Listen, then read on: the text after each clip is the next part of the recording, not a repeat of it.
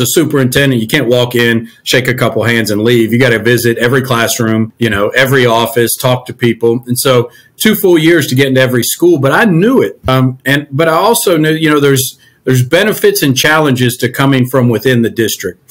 First I'll say the challenges are you become the boss of many of your colleagues, which becomes a challenge. So I became, the supervisor, the boss of many of the principals that I worked with, the assistant superintendents I worked with, and that comes with its challenges.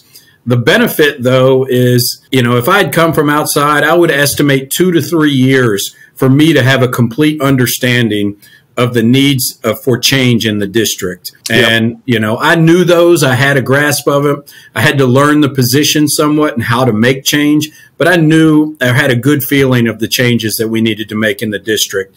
And that did not take me 3 years to do that.